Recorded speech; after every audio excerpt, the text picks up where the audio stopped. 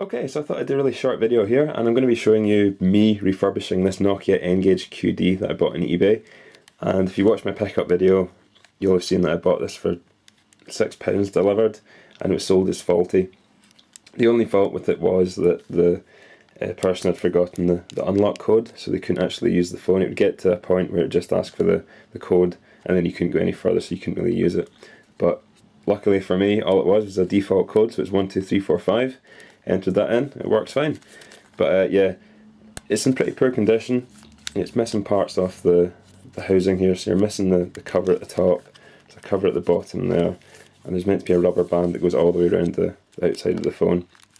It's also missing a part here, but what I'm going to do is fit a completely new case to that. So that's the Nokia N-Gage QD. That's, just to give you a comparison, that's the original Nokia handheld there. A bit of a size difference, but that one's actually easier to play games on. This one's just more compact, but this is the one I'm going to be working on today. So I've already ordered a replacement housing for it. This came from Vietnam, Ho Chi Minh City I think, and just pop that open. This is it here. I've not opened it up yet. It's got the tools you need to remove the old housing and fit the new one, so it shouldn't be too difficult. I've also got a couple other bits here. I've got the kind of wee cleaner there for cleaning the screen, and a cloth as well.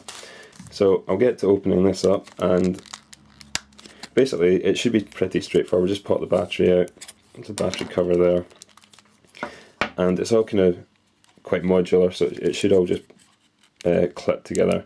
And I think there's about 5 or 6 screws that hold the rest of the casing part. So what I'll do is I'll start taking this apart.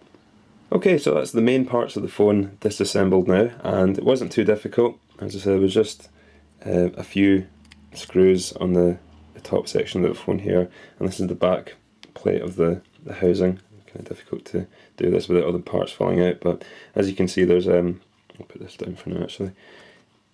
There's a few components kind of embedded into the casing here. So you've got the headphone jack and the power jack.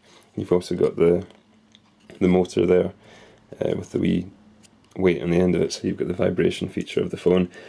So I need to remove those, but they just connect onto the motherboard with these kind of spring contacts. So there's no wires or anything. It just touches onto the motherboard, and that's how it contacts with it. So that's not too difficult. So next thing I'll do is remove this from the packaging, and I'll get the rear section of the phone reattached to this here before it all falls apart. This is the main section, the motherboard, and it's all kind of sandwiched together, as you can see, with these large screws holding it together. But yeah, that'll be the next part. I need to remove this from the packaging and get the back plate fitted back on. So I thought I'd just show you me unpackaging the replacement housing here as well.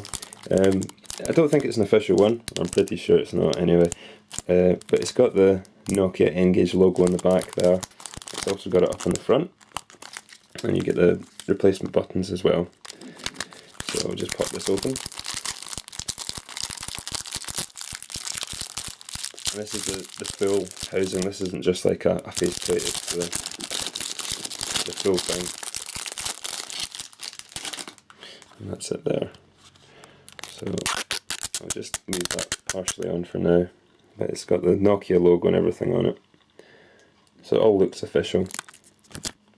It feels really good quality, so I don't know if this is maybe just leftover stock from the Nokia factory, or if it is just genuinely kind of counterfeit third-party stuff, but it looks really good quality and it will do me fine. You can see the top there, you've got the wee hatch that covers the power and the audio jack. So yeah, I'll get back to removing putting the back cover onto the rest of the phone. Okay, so that's the back plate back on now, and it wasn't too difficult. It was a wee bit tricky getting some of the components out of here. So you had the likes of the speaker, and what else was there? There was the motor in there was quite difficult to get out, but I used this tool that I got with the replacement housing, and it's just a a kind of little tool for prying out plastic parts. So that was pretty good.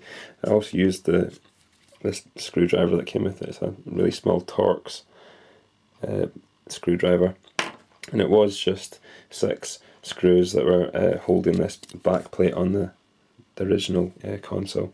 So that's that back on. It's good now. I've got the rubber housing section that goes around the outside of the phone in there. So what I'll need to do now is just get the front section on, and it should be looking like new. I'll give the screen a bit of a clean first as well, but yeah, that's next. So that's everything back together again now, and it's looking really good, nice and shiny, looks like a brand new console, so I'm happy with that. It took a wee bit longer to get this front faceplate back on. It didn't fit quite as well as it should have done, but I managed to get it on in the end. So now got the flap covering the headphone jack and the power jack. Same with the bottom here, you can see the cartridge bay cover, and it's got the Nokia N-Gage logo on the back now, and the same on the front and the top there as well. So yeah, you can play some games, and yeah, another console to add to the collection, or the N-Gage collection, so that'll go along nicely with the original console here. So yeah, thanks for watching, and I'll catch you again soon.